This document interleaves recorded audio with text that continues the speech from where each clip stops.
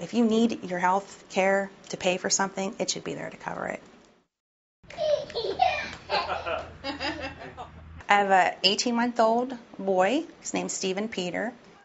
And he's the reason I fought so hard to try to get my health care situation settled. It's the joy of my life. He's just a sweetheart.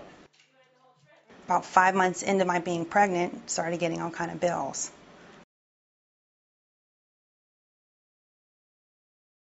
I ended up with preeclampsia and gestational diabetes that under other individual plans with those high-risk pregnancy issues, they would have immediately covered you.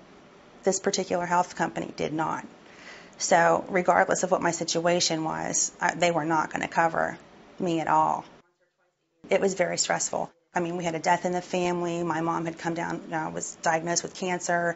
We were in the midst of trying to sell our house, everything that you could possibly go through. And then to find out, guess what? You're probably going to have to spend $50,000 of your own money to cover this.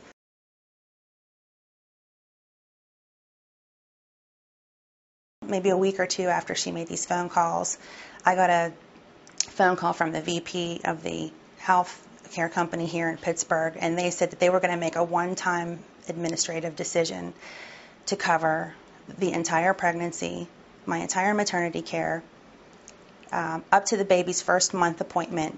And as it turns out, with my gestational diabetes, he had to be in the NICU for about 4 days, so they had to pay for that. Once they paid the bill, they canceled me. But thankfully, my husband got a job in the meantime.